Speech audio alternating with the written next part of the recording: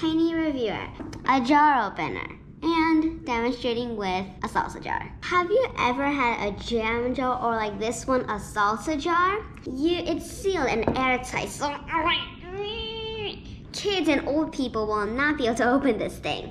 This will save your hands from being sprained. So I'm not gonna really open it right now. All I'm gonna do is demonstrate on how to do it. So first, you put the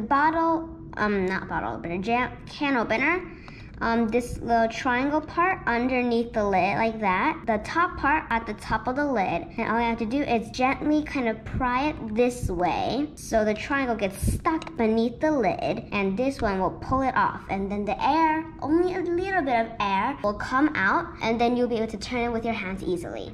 Now, I know you might be scared because what if it's like a pop can? And like, pong! I know you guys don't like that sound. Neither do I. But this will only make a small air sound. So first, like I said, but I'm gonna put this way, the upright, so I don't spill out the salsa out everywhere. I'm gonna put this underneath, and all I have to do is pry. I'm a bit scared because I never did this before.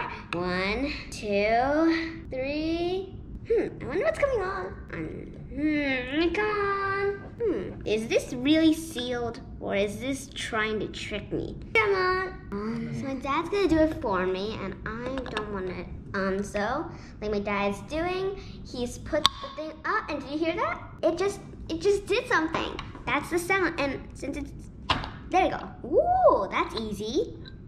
It's easy to use. It's $7 and below. People who can't open jars that are airtight will find this product useful. And it's a little sound, so it won't really frighten babies in their nap time. Not like the pop cans that go pong.